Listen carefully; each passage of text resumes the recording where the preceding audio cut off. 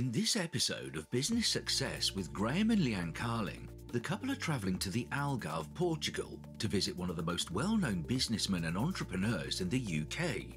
This man's business interests traverse hotels, health clubs, media and property. The success of these various businesses culminated in earning him a chair on one of the most popular business shows on TV, Dragon's Den. This is, of course, Duncan Bannatyne. You are watching Business Success.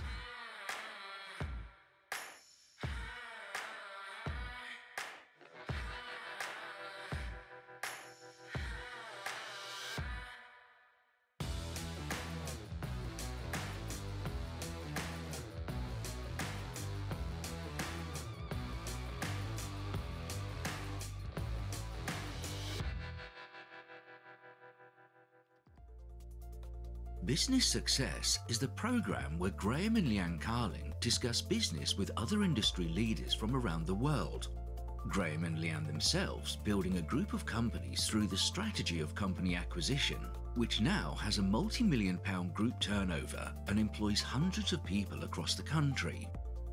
Today, they are meeting Duncan Bannatyne, who in regard to his business activities is likely to be best known for building and operating health clubs. Amongst other things, together they will be discussing the challenges faced by big businesses over the last 3 years and their approach to overcoming those challenges.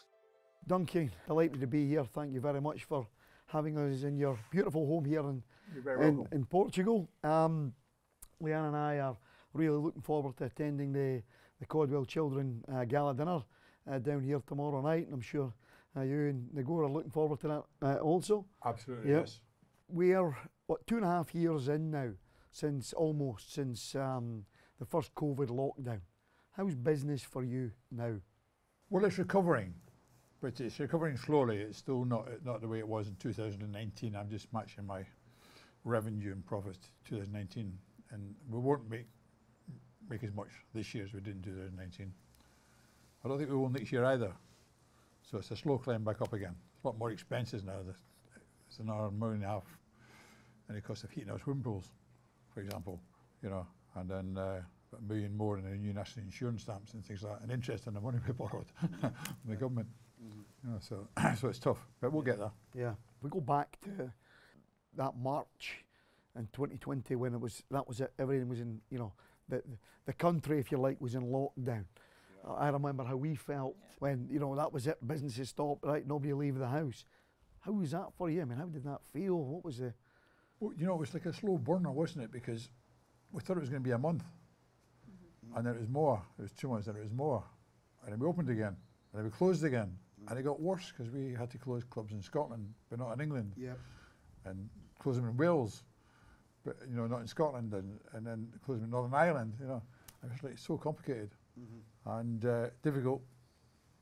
But like most people in business, entrepreneurs, we just get our heads down, get through these things the best way we can.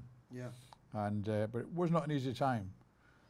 But I say that, but there's a lot of people a lot less fortunate than us who were living in 1-bedroom and 2-bedroom apartments who didn't really have a garden. We were able to stay here and walk along this beautiful golf course because nobody was playing golf and spend some time there. They were still cutting the grass, but nobody was playing golf. So. Right. I remember we were. Our businesses, we had some mature businesses, some that we'd actually only started or had got started only a few months earlier, where it was a mad panic. I mean, what was it like, you know, being in the leisure industry that you're in? Yeah, I mean, it slowly became apparent that we're closing for longer than what we'd anticipated, and that this is becoming very, very difficult. The government did come in, and we borrowed, with the loans, we borrowed £24 million from the government, and they got some grants and things. And eventually we had to do a deal with our landlords. Yeah. And so you have to give us a discount. And they all give us the same discount, the same percentage of the rent. Right. And they agreed, 6 months of negotiation, but they agreed in the end. So we survived. But the emotions were, you know, you start to think, okay, so if we can't pay our debts and the company goes into liquidation, what do we do next? You know, and these sort of things, we're thinking of how you would live after that. Yeah. You know, it could well have happened. And I think of the 10 biggest health club operators in the UK, 6 went into some sort of receivership, some and back out the next day, and things like that. Yeah. but you know, it wasn't easy.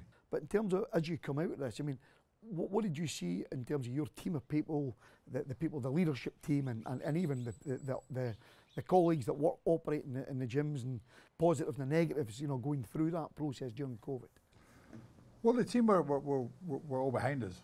I mean, and they were all, you know, they took pay cuts, things like that, because you know, the people that are not on furlough were higher level of pay. Had to take a voluntary pay cut.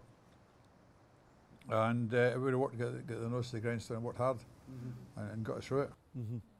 And as you've came through that and you come out the other sides, what was the lessons from that period that you're now applying to the company now and going forward, do you see? Yeah, well, we realised we have to be a lot tighter on expenditure, because we can't afford to spend what we were spending on wages and everything else, and rents and things. We've actually got rid of 4 clubs who were making losses or not doing very well. So 4 are closed out of 72, and we've looked very, very closely at the wage bills and things like that. And you know, the people on the higher levels have not had a pay rise for 3 years. Right. But they accept that. Yeah. You know, unlike a lot of people in the UK who, through the unions, are going on strike and things like that to get more wages. I don't know how the country would survive if everybody got a 10 or 15% pay rise to match inflation just now, because start getting inflation going even faster. And so it's very, very difficult for people like that, and I can understand them. So you don't let you complain, because you know, people are so much worse off than us. Yeah. You know. Yeah. Yeah, but it's just a different attitude to how much we spend. In terms of the business now outlook, are you still looking to grow your clubs, or what's the plans now? If we were approached with a small club that was for sale, we'd look at it. But generally, no. We're still in survival mode. We've still got to pay off. We still owe almost £20 million to the government for the money we borrowed during the pandemic. We've got to pay that back. So we're just surviving, getting through that, paying the extra interest that we're paying on a lot of money as well, and extra national insurance stamps, which is all difficult for us. But we'll get through and survive, and probably come out as a better company, but in 2024, not 2022 or 2023. To get to the number of clubs that you got to, was that done organically, or was it through acquisitions, or what was it, a mixture? Well, I built the first 30 or 32, I think it was, and we bought the land and actually built them. So I designed them, and then Livingwell Hotel Company put up they had a number of health clubs in the hotels and a number outside the hotels. They put their independent ones up for sale. Right. So I was bidding on that. I think it was 26 of them, and I bought them for 92 million. Right. 2006, I think it was. And then I made a few acquisitions since then, and built 1 or 2 more since then. Okay. We've got to 72. We're operating 68 now. Right. Yeah. Okay. So, and how did you finance that then at the time? I mean, that it seems that must have been a big deal at that time. Yeah. Well, I after I started building health clubs, I had the health club business, and I was getting into the children's nursery business, and I'd bought a small hotel in Darlington that was derelict. But I still had my public company, which is Quality Care Homes. So we operated homes for the elderly.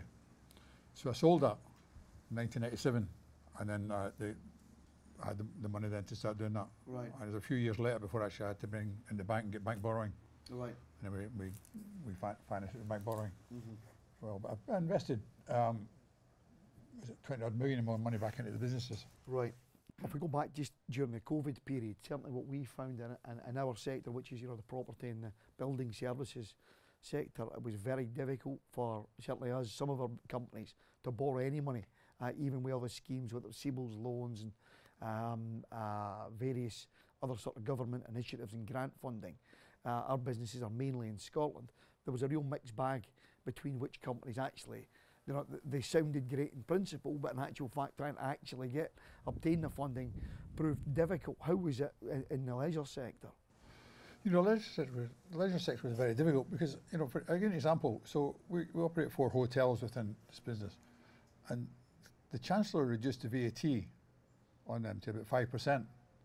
But the health clubs, they kept the VAT at 20%. And then they gave loans to the health clubs. I didn't understand why they didn't reduce the VAT in the health clubs and lend less money to the health clubs. Yeah. You know, yeah. I don't know why took the hotels and restaurants out separate from health clubs because it's the same type of operation with the same difficulties. But that's what I did. And one health club operator went to the wall and never opened again. That was DW Sports, I think it was. Okay. So they could have saved some jobs there, I think, if they reduced the VAT. But it just wasn't easy. There was not an easy thing about it. You know, you're just going to see no revenue. You're still paying rent to all your landlords. We were on some freeholds and some rentals, and you're still paying the extra bit of wages for the people that earn more than the 30,000 a year, subscriptions and things. And you just wake up every day and think, how are we going to survive? Will it survive? Will it not survive? But eventually you get there because entrepreneurs do that, don't they? We go through and we try and make things work. Well, I think when we, Sorry, we were the same. So, and I always said like the kind of furloughs like life support, you know. So you're on life support at the moment, but when you remove that furlough and all these different loans, what effect is it going to have in your business? Have you seen that? Because we certainly have. You know, the government had gave you these schemes to help you, but now we are finding it difficult because we've maybe took these schemes to get different funding. Have you found similar? Yeah, absolutely. I mean, the thing is with the furlough as well is, you know, people on furlough accrued the holidays.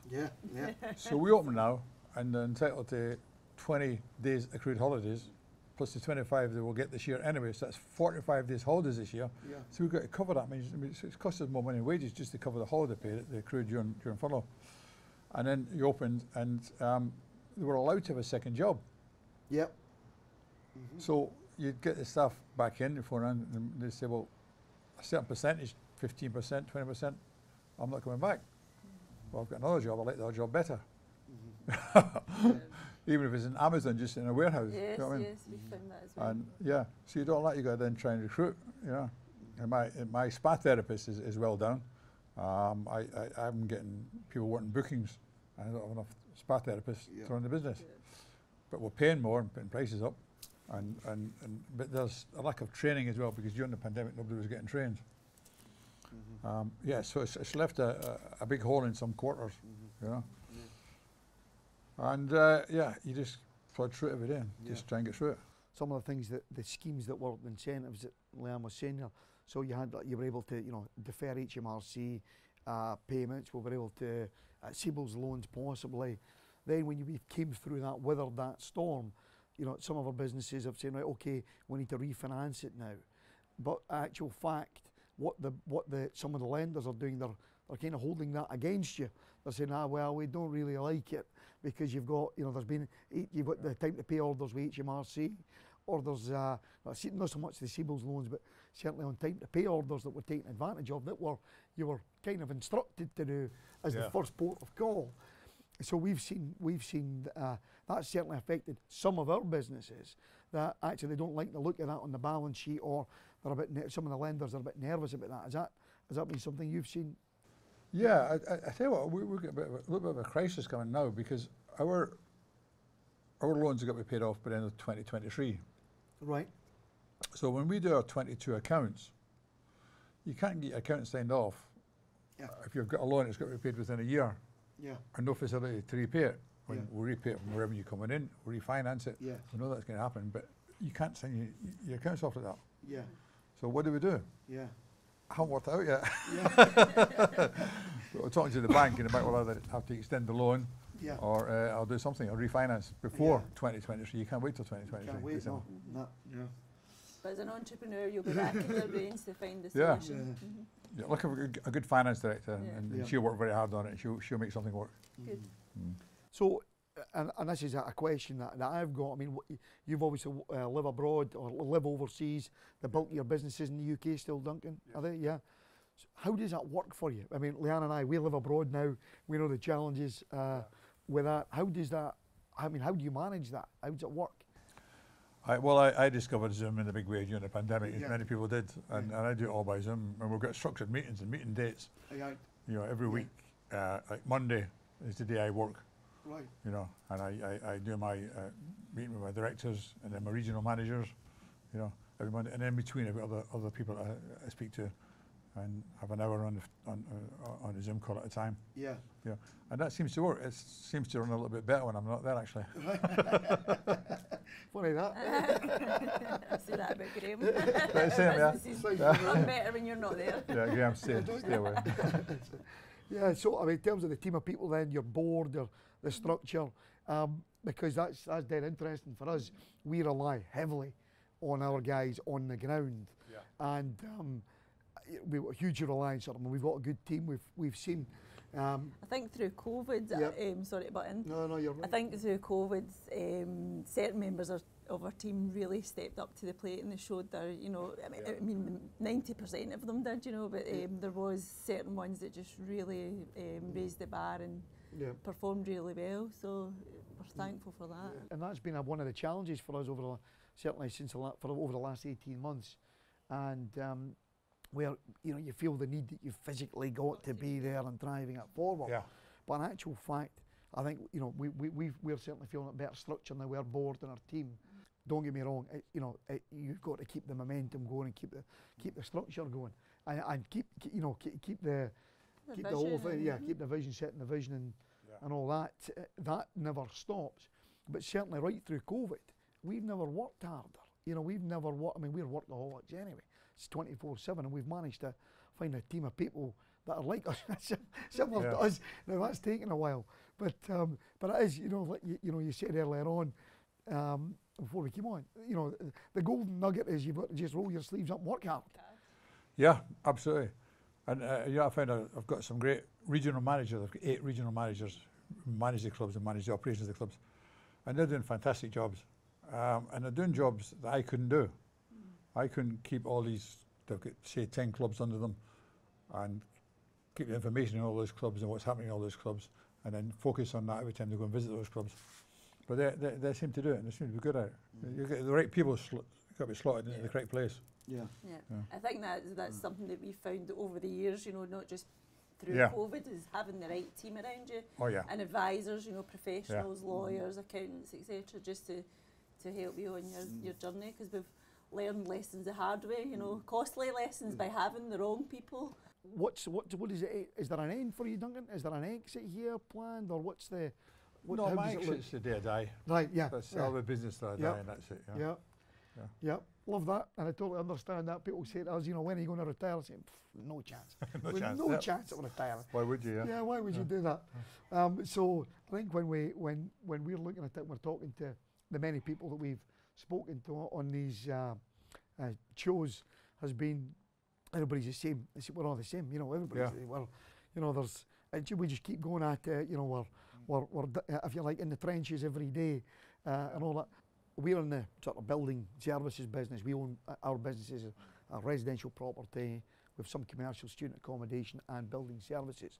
But you seem to have been, you're in the leisure industry, but you've been very much involved in building developments and building buildings and design and all that stuff. Is that something you enjoy doing? Is that?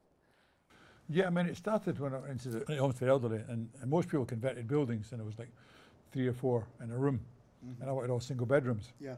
And I found the only way you could do that was to buy some land and build a place. And I found a plot of land actually. I was in my ice cream van in Stockton High Street. I parked my ice cream van, I was walking down High Street. I saw this plot of land for sale. I bought it, took a bit of time. And then I built a home for the elderly, all 30 single bedrooms. Yeah. And it was quite unusual, and it filled the next day because people moved from where there was 6 in a bedroom to get a single bedroom. The price was the same because it was paid for by the state, the government. Yeah. And so I then built another one kept building. And when I saw that company, I did the same with the health clubs. Right. And I sort of sat down and said to the architect, I says, there's too much corridor space. I want to reduce. And eventually we came to a figure of 18% maximum corridor space. Right. And they designed it, and it worked. Yeah. If you get big open corridor space, you're heating that corridor space. You don't often need it. Yeah. So in terms of actually doing the development, what was it? You were managing the contractor side of it, or were you involved ever in that? No, it'd be a fixed price contract with a contractor, and that'd be it. And I had a really good property director at the time, who was very good. Some property people are very good at overseeing a new build, and some managing how your air conditioning works in 70 clubs. It's sort of a different skill I found. Yeah. So he was very good at that business at the time. Right. And he was good. He'd bring everything in inside the budget. It was great. Yeah, And so we build one, then build another one. yeah. Built 8 one year was the best year, I think. But 8, what was that? The Care care homes. homes? Or No, 8 health clubs. 8 health clubs. Oh, Yeah, I okay. think it was in 2001 we built 8. Right, okay. So Duncan, obviously a very successful businessman. You know, what is it? What do you say has been, you know, one of the main reasons for your success? I think the tips I would say is that don't think there's any shortcuts, because there isn't. Work very hard, work long hours, and be dedicated, because you know anyone can do it. And just really go for it. And just as you build the company, you have to build up good people around you. And there's some great people who just want to be in management and don't want to start their own business, you know. And they understand that you've started the business, but they're back in the business. And that's it really. You can be a little bit arrogant by believing in yourself very, very much. And that helps. Yeah. I'm often accused of being arrogant, so I'm doing that well. And if there was a message to your younger self, what would it be? To your younger self, I would say, well, have the confidence in yourself much earlier, because I was in my 30s when I started in business. Yeah.